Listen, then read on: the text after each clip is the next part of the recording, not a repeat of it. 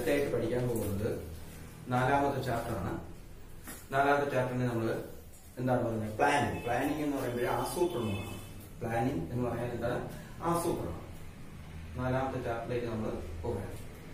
അപ്പോഴ് ഈ പ്ലാനിങ് എന്ന് പറഞ്ഞാൽ എന്താണ്? പ്ലാനിങ് എന്ന് പറഞ്ഞാൽ what are the functions of management? Planning, organising, staffing, directing, control.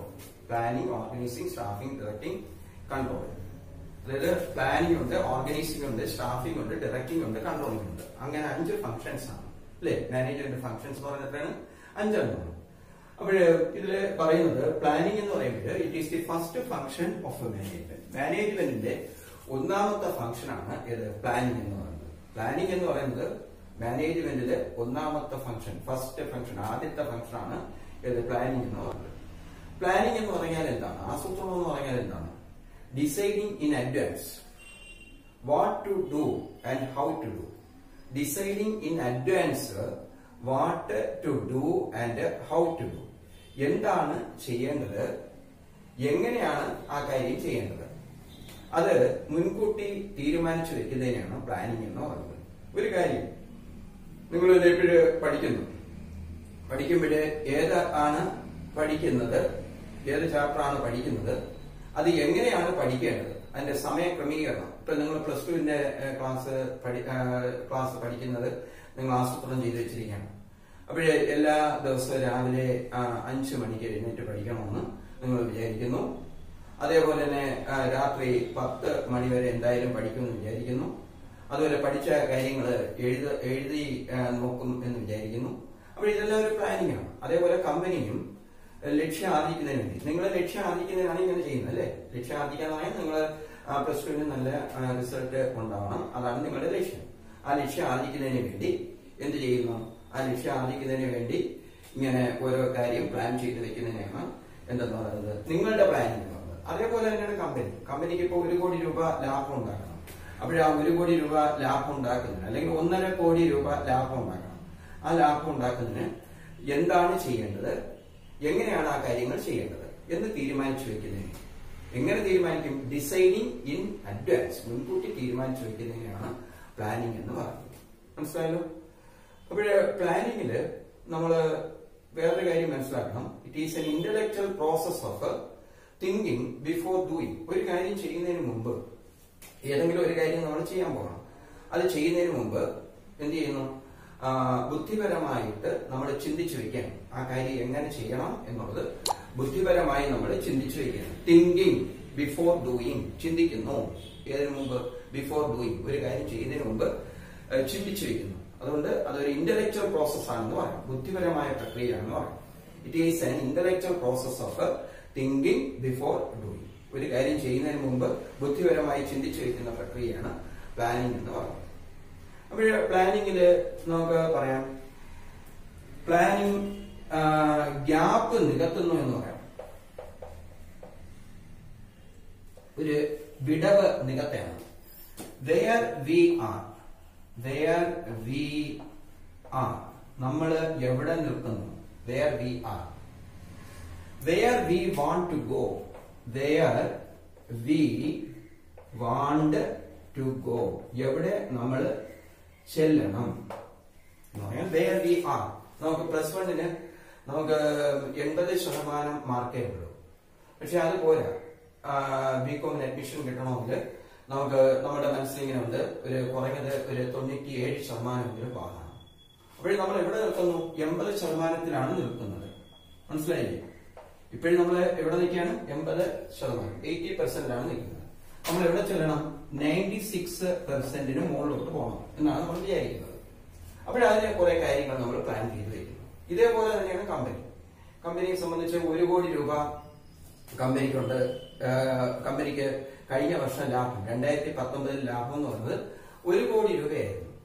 ഇനി 2020 അത് 1.5 കോടി ആവണം എന്നാണ് വിചാരിച്ചത്. പക്ഷേ ഈ പ്രത്യേക സാഹചര്യത്തിൽ ഈ COVID-19 ഒക്കെ വന്നതുകൊണ്ട് നമ്മൾ പ്ലാൻ ചെയ്ത് വെക്കുകയാണ്.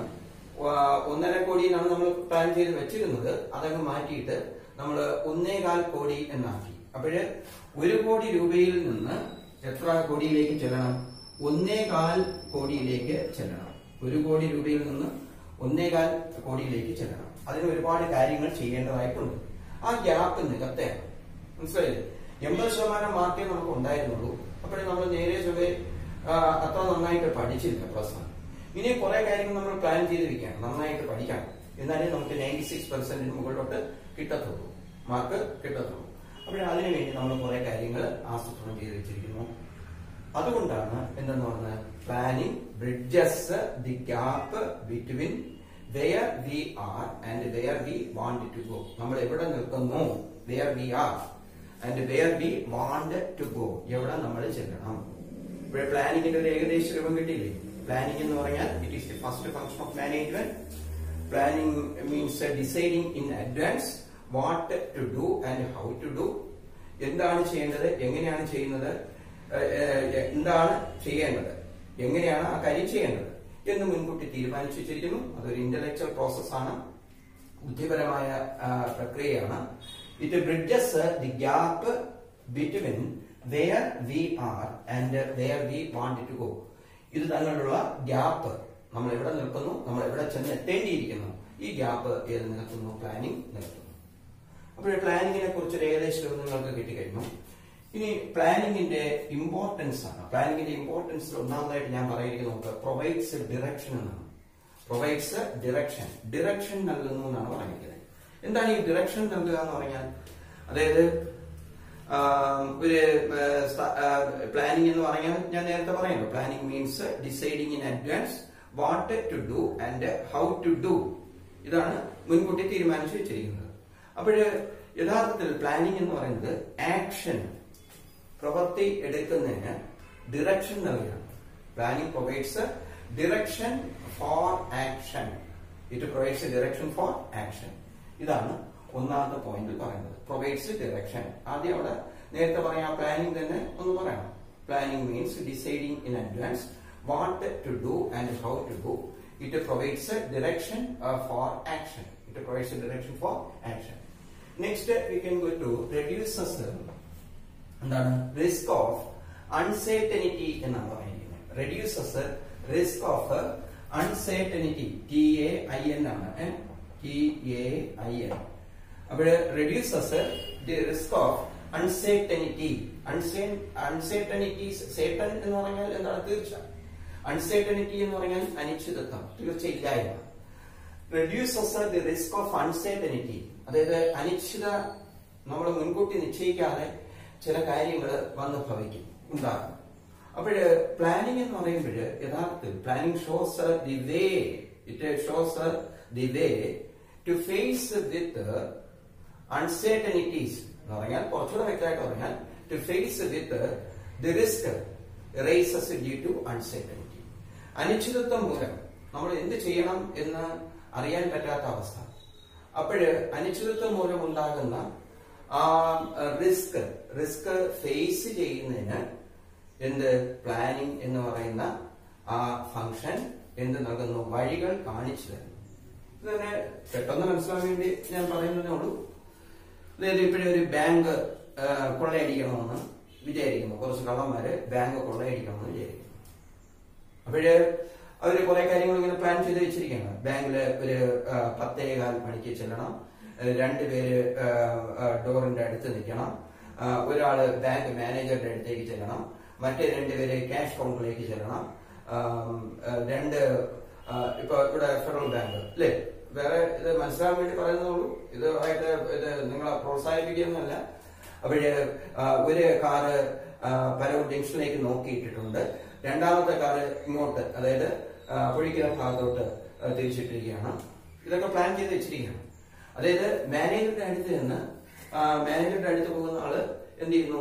തോക്ക് ചൂണ്ടുന്നു. മാനേജറുടെ ക്യാബിനിൽ നിന്ന് തോക്ക് ചൂണ്ടി ലോക്കറിന്റെ കീ ആവശ്യപ്പെടുന്നു.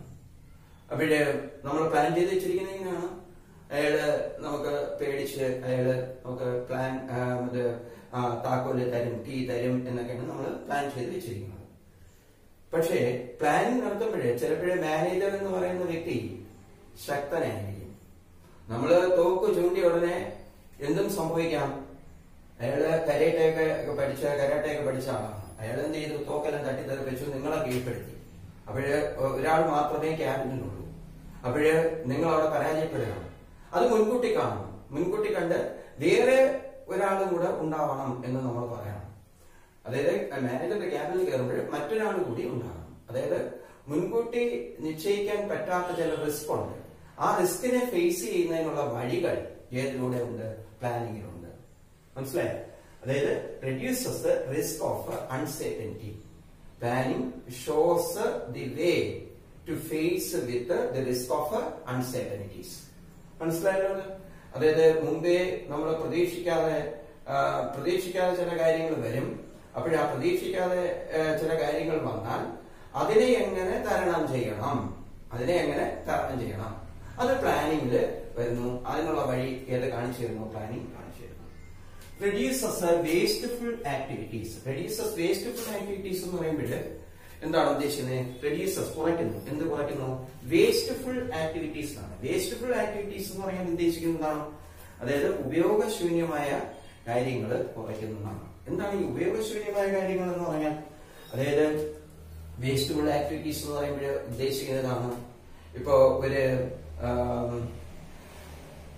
ഒരു കമ്പനി, ആ കമ്പനിയെ സംബന്ധിച്ച് there are so many departments in a company. Purchase department, sales department, marketing department, finance department, accounting department. ഇങ്ങനെ ഒരുപാട് ഡിപ്പാർട്ട്മെന്റ് കാണും ഒരു കമ്പനിയിൽ.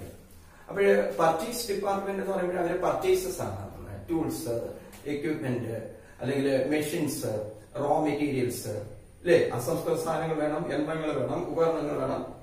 ഇതൊക്കെ പർച്ചേസ് ചെയ്യുന്ന ഡിപ്പാർട്ട്മെന്റ് ആണ് പർച്ചേസ് ഡിപ്പാർട്ട്മെന്റ്. ഇനി പ്രൊഡക്ഷൻ ഡിപ്പാർട്ട്മെന്റ് എന്ന് പറയുമ്പോൾ എന്താണ്? ഉൽപാദന കാര്യങ്ങൾ, അതായത് പ്രോഡക്റ്റ് നിർമ്മിക്കുന്നതിന് വേണ്ടിയുള്ള കാര്യങ്ങൾ ചെയ്യുന്ന ഡിപ്പാർട്ട്മെന്റ് ആണ് ഏത്? Production department. അപ്പോഴ് ഇവിടെ പർച്ചേസ് ഡിപ്പാർട്ട്മെന്റ് ആവശ്യമുള്ള മെഷീൻസ് വാങ്ങിച്ചു വച്ചില്ല എങ്കിൽ പ്രൊഡക്ഷൻ സെപ്റ്റംബർ 1-ാം തീയതി തുടങ്ങാനിരുന്നതാണ്. അതിനു മുമ്പ് പർച്ചേസ് ഡിപ്പാർട്ട്മെന്റ് സാധനങ്ങളെല്ലാം വാങ്ങിച്ചു വയ്ക്കണം, എല്ലാം അറേഞ്ച് ചെയ്ത് വെക്കണം. അറേഞ്ച് ചെയ്ത് വെച്ചില്ല എങ്കിൽ പ്രൊഡക്ഷൻ നടക്കത്തില്ല. പ്രൊഡക്ഷൻ നടന്നില്ല എങ്കിൽ എന്ത് നടക്കത്തില്ല? സെയിൽസ് നടക്കത്തില്ല. മനസ്സിലായോ? അപ്പോൾ സെയിൽസ് ഡിപ്പാർട്ട്മെന്റിന്റെ പ്രവർത്തനം താളം തെറ്റുന്നു. അതേസമയം ഒരു പ്ലാനിങ് ഉണ്ടെങ്കിൽ എന്താണ് പ്രത്യേകത? പ്ലാനിങ് എന്ന് പറയുമ്പോൾ ഈ ഡിപ്പാർട്ട്മെന്റ്സ് കൺട്രോൾ ചെയ്യുന്ന ആരാണെന്നറിയോ? ഡിപ്പാർട്ട്മെന്റ് ഇപ്പൊ purchase department is controlled by purchase manager, sales department is controlled by sales manager. They are called heads of department. അപ്പോൾ ചുരുക്കി നമുക്ക് ഇങ്ങനെ പറയാം, purchase departments are under the control of A purchasing manager. There are so many departments. All departments are under the control of some department heads. എല്ലാ ഡിപ്പാർട്ട്മെന്റും ആരുടെ കീഴിലാണ്? Department ഹെഡ്സിന്റെ, അതായത് തലവന്മാർ അല്ലെങ്കിൽ മേധാവികളുടെ കീഴിലാണ്. ഈ ഡിപ്പാർട്ട്മെന്റ് ഹെഡ്സിന്റെ താഴെ there are so many subordinates, there are so many individuals. ഇവരുടെ പ്രവർത്തനങ്ങളെല്ലാം ഒരുപോലെ പോകണം. അപ്പോഴ് ഒരുപോലെ പോയാൽ മാത്രമേ എന്ത് ഉപയോഗശൂന്യമാകത്തില്ല? ഒരു ഡിപ്പാർട്ട്മെന്റിന്റെ പ്രവർത്തനം മറ്റൊരു ഡിപ്പാർട്ട്മെന്റിന്റെ പ്രവർത്തനവുമായിട്ട് കണക്റ്റഡ് ആണ്. അപ്പോഴ് ഉപയോഗശൂന്യമാകുന്നതിനുള്ള സാധ്യത ഇല്ല. ഡിപ്പാർട്ട്മെന്റ്സും ഇൻഡിവിജ്വൽസും എന്ത് ചെയ്യുന്നു? Departments and individuals work together effectively. ഡിപ്പാർട്ട്മെന്റ്സും ഇൻഡിവിജ്വൽസും എന്ത് ചെയ്യുന്നു? ദേ വർക്ക് ടുഗദർ എഫക്റ്റീവ്ലി. അപ്പോഴ് പ്ലാനിങ് എന്ന് പറയുന്നത് എന്ത് കുറയ്ക്കുന്നു?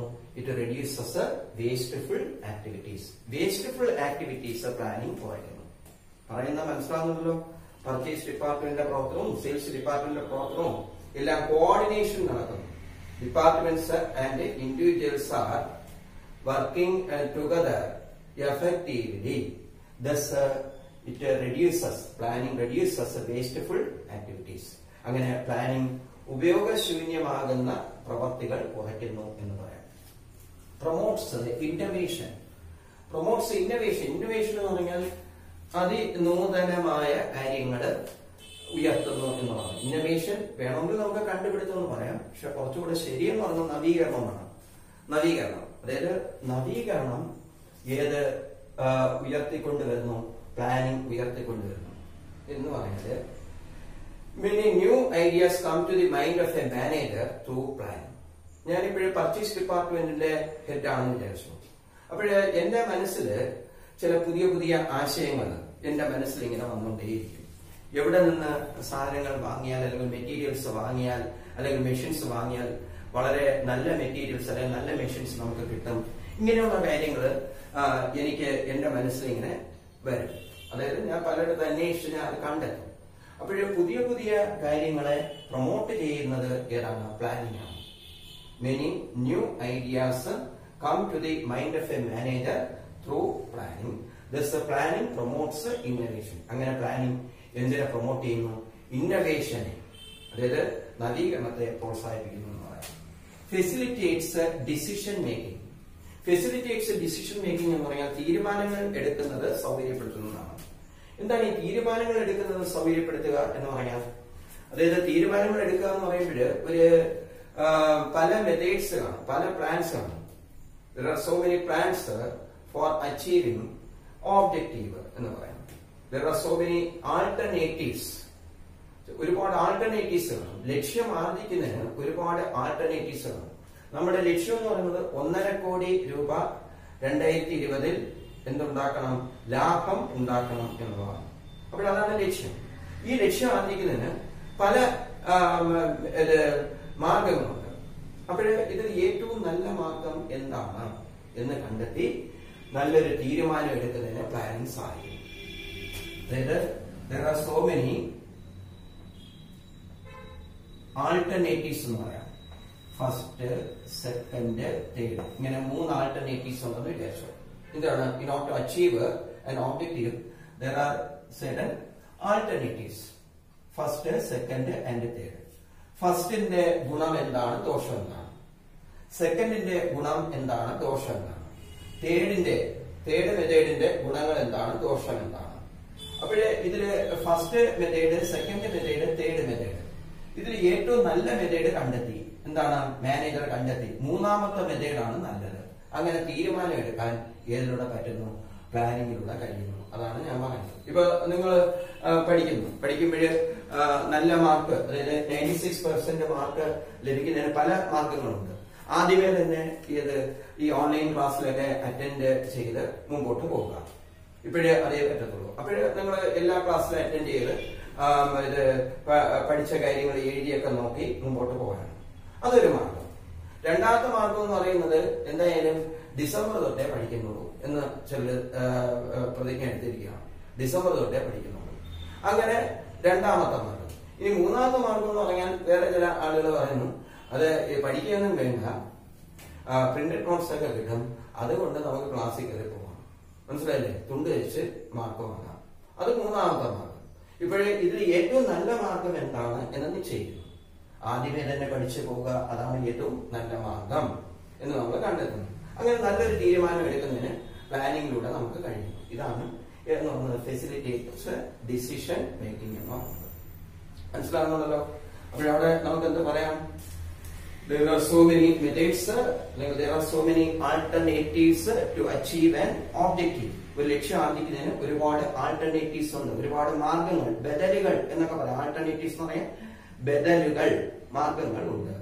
പ്ലാനിംഗ് എന്തിൽ സഹായിക്കുന്നു? Planning facilitates decision making by selecting the best plan. Planning facilitates decision making by selecting the best plan among various alternatives. വിവിധ മാർഗങ്ങളിൽ നിന്ന് ഏറ്റവും നല്ല മാർഗം തിരഞ്ഞെടുക്കുന്നതിന് ഏത് സഹായിക്കുകയാണ്? പ്ലാനിംഗ് സഹായിക്കുകയാണ്. ക്ലിയർ ആയല്ലോ? ഇനി അടുത്തത് നോക്ക്. എസ്റ്റാബ്ലിഷസ് സ്റ്റാൻഡേർഡ്സ് ഫോർ കൺട്രോളിംഗ് എന്നാണ് പറയുന്നത്. എന്താണ്? എസ്റ്റാബ്ലിഷസ് സ്ഥാപിക്കുന്നു, സ്റ്റാൻഡേർഡ്സ് ഫോർ കൺട്രോളിംഗ്. സ്റ്റാൻഡേർഡ്സ് എന്ന് പറഞ്ഞാൽ നമുക്ക് പറയാം മാനദണ്ഡം അല്ലെങ്കിൽ അളവ് എന്നൊക്കെ പറയാം. മാനദണ്ഡം അല്ലെങ്കിൽ അളവ്. Establishes standards four controlling. കൺട്രോളിങ്ങിനുള്ള മാർഗം, കൺട്രോളിങ്ങിനുള്ള മാർഗമല്ല അളവ്. കൺട്രോളിങ്ങിനുള്ള അളവ്. അളവെന്ന് പറഞ്ഞാൽ മാനദണ്ഡം എന്നൊക്കെ പറയത്തില്ലേ? ആ മാനദണ്ഡം സ്ഥാപിക്കുന്നു, പ്ലാനിങ്ങിലൂടെ സ്ഥാപിക്കുന്നു. യഥാർത്ഥത്തില് നമ്മളിവിടെ പറയുന്നു ഇത്രയും ജോലി ചെയ്യണം എന്ന് മാനേജ്മെന്റ് ഒരു സ്റ്റാൻഡേർഡ് നിശ്ചയിച്ചിരിക്കുകയാണ്. ഇത്രയും ജോലി ചെയ്യണം. മനസ്സിലായി? ഇതിനെ സ്റ്റാൻഡേർഡ് എന്ന് പറയാം. പിന്നെ എന്തെന്ന് പറയാം? സ്റ്റാൻഡേർഡ്. STANDARD.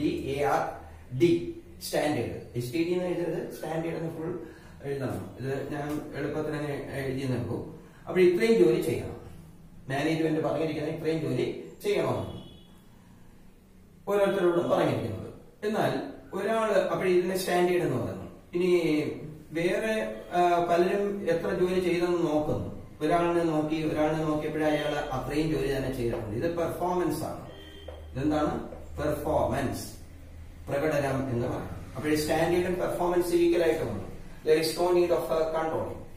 എന്നാൽ വേറൊരു കേസ്, വേറൊരാളുടെ പെർഫോമൻസ് നോക്കി. ഇതാണ് സ്റ്റാൻഡേർഡ്. അയാളുടെ പെർഫോമൻസ് നോക്കി, പെർഫോമൻസ് ഇത്രേ വന്നിട്ടുള്ളൂ. മനസ്സിലായില്ലേ? അപ്പോൾ ഇത്രയും ജോലി അയാൾ ചെയ്തിട്ടില്ല. ഇത്രയും പെർഫോമൻസ്, ഇത്രയും അയാൾ ഡീവിയേറ്റ് ചെയ്ത് പോയിരിക്കുകയാണ്, വ്യതിചലിച്ച് പോയിരിക്കുകയാണ്, ഡീവിയേഷൻ സംഭവിച്ചിരിക്കുന്നു. ഇത്രയും ജോലി ചെയ്യാൻ പറഞ്ഞു, പക്ഷെ ഇത്രയും ഉള്ളൂ അയാളുടെ പെർഫോമൻസ്. ഇത് ഇത്രയും ജോലി അയാൾ ചെയ്തിട്ടില്ല. അപ്പോഴേ അവിടെ എന്തിന്റെ ആവശ്യമുണ്ട്? There is a need for controlling. Controlling is done by whom? Controlling is always done by the management. അപ്പോഴ് ഈ കൺട്രോളിംഗ് നടത്തണമെങ്കിൽ what is essential? A standard is essential. ഈ സ്റ്റാൻഡേർഡ് പറഞ്ഞാലേ എന്ത് ചെയ്യാൻ പറ്റൂ? കൺട്രോൾ ചെയ്യാൻ പറ്റും.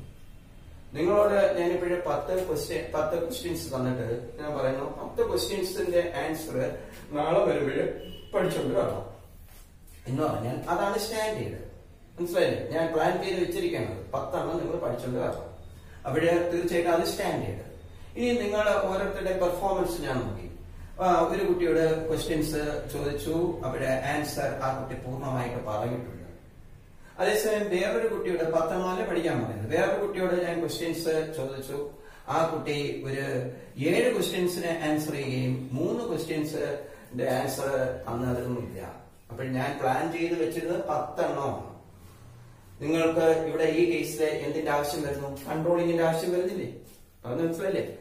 എന്തുകൊണ്ടാണ് കൺട്രോൾ ചെയ്യാൻ കഴിഞ്ഞത്? എന്റെ പ്ലാനിങ് ഉള്ളത് കൊണ്ടാണ്. എന്റെ പ്ലാനിങ് എന്ന് പറയുന്നത് എന്താണ്? 10 എണ്ണം പഠിച്ചുകൊണ്ട് വരണമെന്നുള്ളതാണ്. അപ്പോൾ തീർച്ചയായിട്ടും ഇത് കൺട്രോളിങ്ങിനുള്ള ഒരു മാനദണ്ഡമായിട്ട് ഏത് പ്രവർത്തിക്കുകയാണ്? പ്ലാനിങ് പ്രവർത്തിക്കുന്നു. Planning establishes standards four controlling. Planning establishes, സ്ഥാപിക്കുന്നു, സ്റ്റാൻഡേർഡ്സ്, അളവുകൾ, four controlling. If the performance deviates from the standard, management should take action. അപ്പോൾ ഏതെങ്കിലും കാരണവശാൽ പെർഫോമൻസ് ഡീവിയേറ്റ് ചെയ്ത് പോയാൽ 7 എണ്ണം നിങ്ങളുടെ പെർഫോമൻസ്, 3 എണ്ണം നിങ്ങൾ ഡീവിയേറ്റ് ചെയ്തു പോയി, എനിക്ക് നിങ്ങളെ എന്ത് ചെയ്യാൻ പറ്റും? കൺട്രോൾ ചെയ്യാൻ പറ്റും. കാരണം എന്താണ്? ഞാനൊരു പ്ലാനിങ് ആദ്യമേ നടത്തി. എന്താണ് പ്ലാനിങ്? അപ്പോഴ് പ്ലാനിങ് എന്തിനു വേണ്ടിയുള്ള സ്റ്റാൻഡേർഡ് സ്ഥാപിക്കുന്നു? കൺട്രോളിങ്ങിന് വേണ്ടിയുള്ള സ്റ്റാൻഡേർഡ് സ്ഥാപിക്കുന്നു. അപ്പോൾ ഇത്രയായപ്പോഴ് പ്ലാനിങ്ങിന്റെ ഇമ്പോർട്ടൻസ് ആയി. ഏറ്റവും അവസാനം പറയാൻ മനസ്സിലായല്ലോ. ഇവിടെ ഫെസിലിറ്റേറ്റ്സ് ഡിസിഷൻ മേക്കിംഗിൽ എന്താണ് പറഞ്ഞത്? ഒരു തീരുമാനം എടുക്കണം. തീരുമാനം എടുക്കുന്നതിന് സഹായിക്കുന്നു. കാര്യം എന്താണ്? ഒരു ലക്ഷ്യം ആർജിക്കുന്നതിന് പല മാർഗങ്ങളുണ്ട്. അതിൽ ഏറ്റവും നല്ല മാർഗം ഏതാണെന്ന് കണ്ടെത്തി തീരുമാനം എടുക്കാൻ പ്ലാനിങ് സഹായിക്കുന്നു.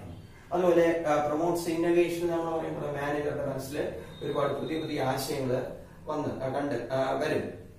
ഏതിലൂടെ വരും? പ്ലാനിങ്ങിലൂടെ വരും. Many new ideas come to the mind of a manager through planning. Thus, planning promotes innovation. Planning innovation promote ചെയ്യുന്നതാണ്. Wasteful activities നമ്മൾ പറയാം. Departments and individuals work together, അല്ലെങ്കിൽ they coordinate their performance effectively. Departments and individuals work together effectively. Thus, planning reduces wasteful activities. ബാക്കി കാര്യങ്ങൾ ഇത് രണ്ടു പറയാനും provides a direction. നമ്മൾ എന്താ പറയുന്നു? It provides a direction. How it provides a direction? Planning means deciding in advance what to do and how to do. Thus, it provides a direction for action. Reduces the risk of uncertainty. അനിശ്ചിതത്വം. മുമ്പേ നമ്മൾ വിചാരിക്കാതെ ചില കാര്യങ്ങൾ ഉണ്ടാകും. അവിടെ ആ uncertainty മൂലമുള്ള risk planning reduce ചെയ്യുന്നു. കാര്യം എന്താണ്? Planning shows the way to meet വിത്ത്, അല്ലെങ്കിൽ the way to face with the risk of uncertainties. Thus it reduces the risk of uncertainty. അപ്പൊ ഇത്രയായപ്പോഴും പ്ലാനിങ്ങിന്റെ ഇമ്പോർട്ടൻസ് ആയി.